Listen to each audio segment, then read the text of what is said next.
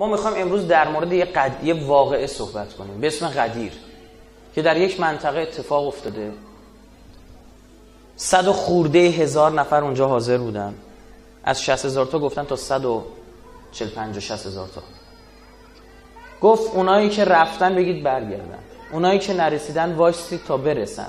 و دین کامل شد. الیوم اکملت لکم دینکم. و چه اتفاقی مگه اونجا افتاده که دین کامل شده؟ صرف اومدن یه آیه در موردی که گوشت خوک حرومه. من قبلا گوشت خوک رو حروم نکرده بود جای دیگه. چرا بعد از اینکه گفت الیوم اکملت لکم دینکم باز دوباره بعدش باز یه دونه فتوای جدید آورد که این حلاله اون حرومه؟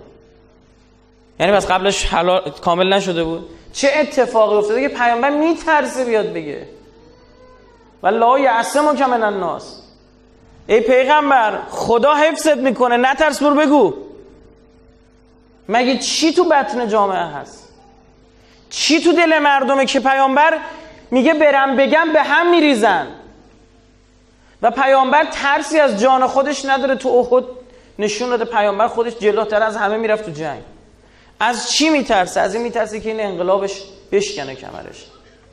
بعد وقتی هم میگه امروز روزی است که کافران از دین شما دیگه مایوس شدن.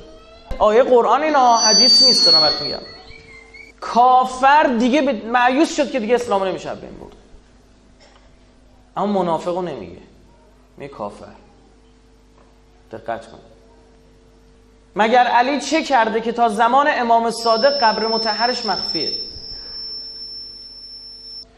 آقا مگه میشه 100 و خورده هزار نفر یه اتفاقو ببینن، یه دستی بالا بره من کنت مولا فهذا علی مولا فهذا علی مولا، این علی بعد من مولای شماست؟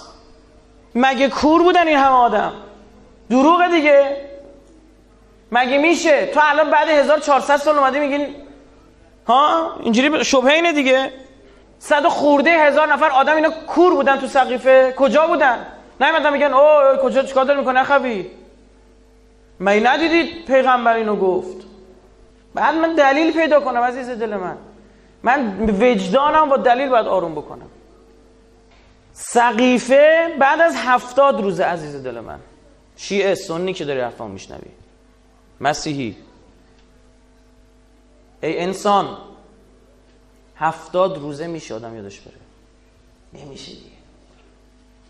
من میگم آقا شد والا بلا مبصر انداختنش کنار. میگی چرا؟ میگم اینا مثل کلاس بغلی. من کلاس بغلی نگفت معلم اینا مبصر اینجوری همینجوری بهشون نشون داد، قسمشون داد، نگاهشون. خب آره گفت. چیکار کردن مبصر رو؟ انداختن کنار. کو کلاس بغلی رو برام مثال بزن.